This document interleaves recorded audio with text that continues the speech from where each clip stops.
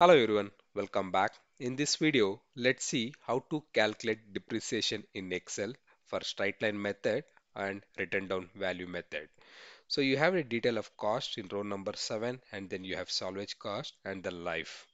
So the formula is here for the straight line. So let me apply the formula here to calculate the depreciation for total 5 years is equal to SLN and then cost is 50,000. I press F4 to lock this cell, comma, then salvage cost 10,000. Again F4 to lock the cell, comma, and then you have the life of 5 years.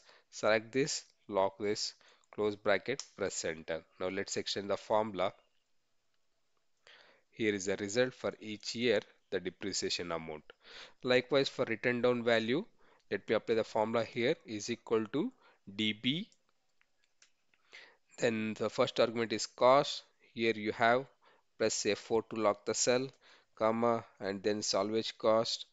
Select F4, comma, and then you have life here F4, comma, and then period. So the first period, so since it is for 5 years, so first period is here.